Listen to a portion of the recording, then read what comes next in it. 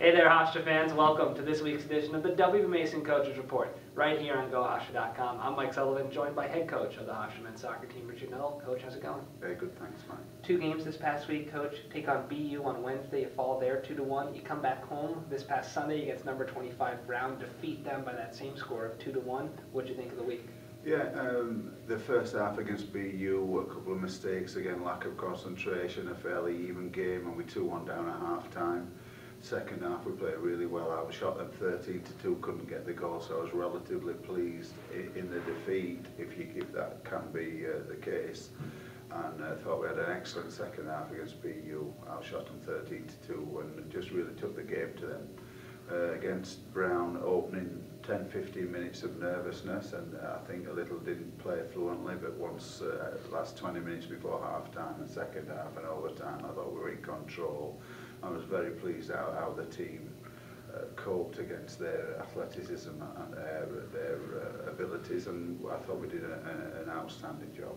Against BU, Elliot Firth scores his first career goal. He's been a player early on this season that you played him in a lot of minutes coming off that back injury. How have you evaluated his play early on? Yeah, we've got to balance it well with his injury and wanting to play him, because he's a wonderful player. And if you notice against Brown, after 20 minutes he came on and he sort of changed the tempo of the game. He's got great soccer IQ, he's tenacious, he works hard, and he makes a difference. So we're trying to limit his playing time, you get the most out of him, and he's a game changer. He's outstanding, and his movement on the field's good, his passing ability is good, and we're just happy to have him.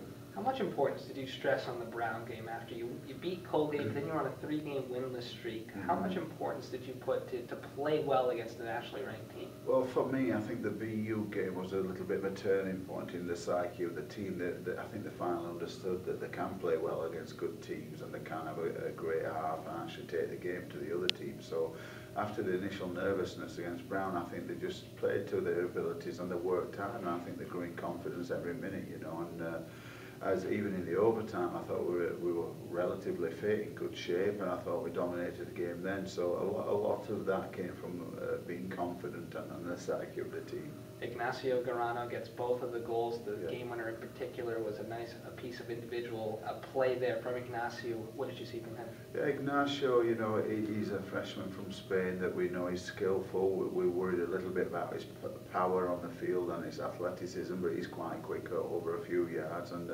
he's been training like a man possessed, and he wants to do well, and sometimes I think he's trying to run before he can walk, but the fact is, you know, he's been doing well in practice, so we decided to play him a little bit more, and he showed. The first goal was a great header, great move from the whole team, a brilliant cross from Rory Murphy, and he finished it well.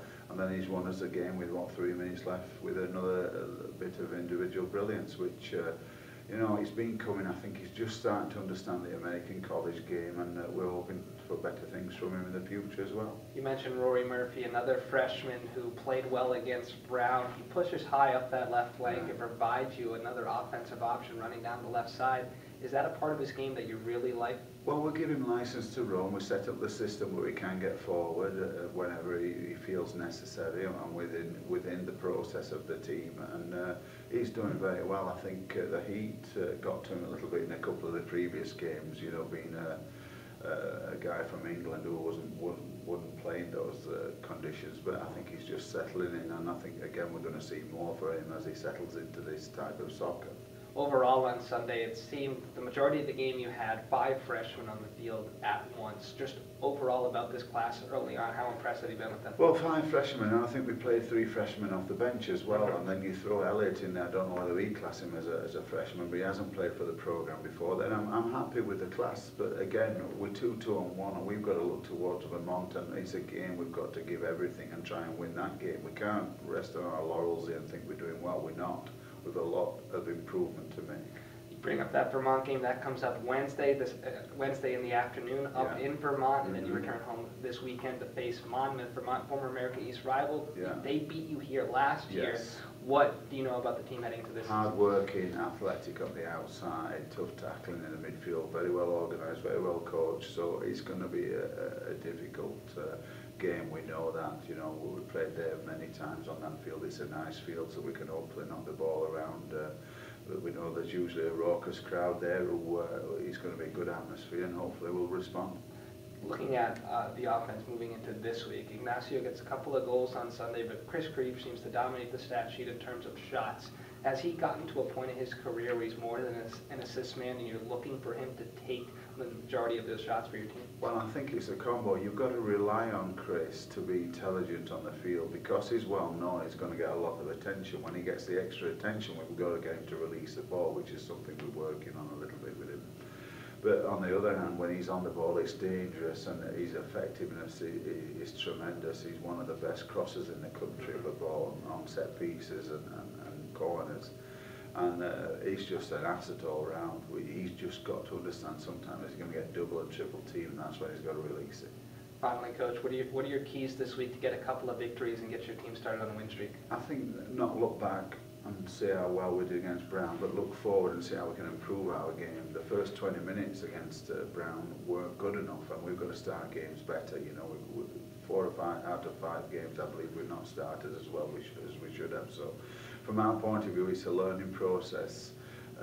As we go along this season, we hope for each game we get better and better. 2 games again this week for the Hofstra men's soccer team. Tomorrow afternoon against Vermont, and then back here at home against Monmouth on Sunday for head coach Richard Nuttall. I'm Mike Sullivan. Thanks for tuning in to the WB Mason Coaches Report.